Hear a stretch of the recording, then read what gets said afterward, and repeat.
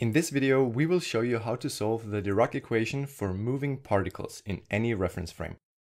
There are many ways to get to the solution, and in this video, we will use a nice trick to get to the solution very easily. First off, by using a plane wave ansatz in the Dirac equation, we get two kinds of solutions. Particle solutions, described by the Dirac spinor u, and antiparticle solutions, described by the Dirac spinor v. If we use this plane wave ansatz in the Dirac equation, we get two equations for u and v. In the rest frame of the particle, we can solve these equations.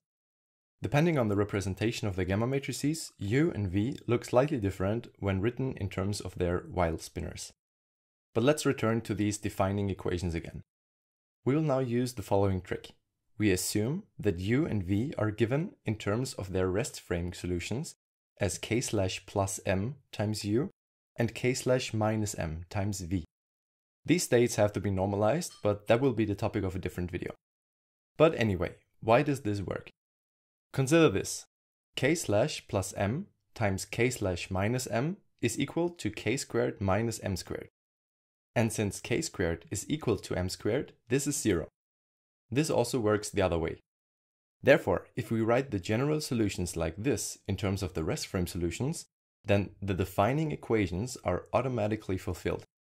That's the trick we promised you. Let's now do the calculation. To do so, we must choose a representation of the gamma matrices, since here inside k/ we have gamma matrices. First, we use the Dirac representation. Here, gamma 0 is diagonal. Gamma 1, 2, 3 are given in terms of the Pauli matrices, and the rest frame bispinors look like this. First of all, we have to write down k/. Next, we have to add or subtract the mass and multiply it onto the rest frame solutions. The result looks like this, and keep in mind, those solutions are not normalized. If we look at the limit of small velocities, then these solutions go over to the rest frame solutions. Next, we use the Weyl representation of the gamma matrices. Here, gamma mu can be written in terms of sigma mu and sigma bar mu, which are defined like this. And the rest frame Weyl representation bispinors look like this. The first step is again to write down k/. Then we add or subtract the mass times the identity matrix and multiply this onto the rest frame solutions. The result looks like this. Again, not normalized. And in the limit of small velocities, we get the rest frame spinors again. Before we end this video, let us remark that the solutions in the Weyl representation can also be written in a different way. This is how u and v are usually portrayed in QFT textbooks. So to conclude this video, let us show that these expressions are actually the same, even though they look different. Let's focus on the upper two components of u. The rest follows a very similar calculation.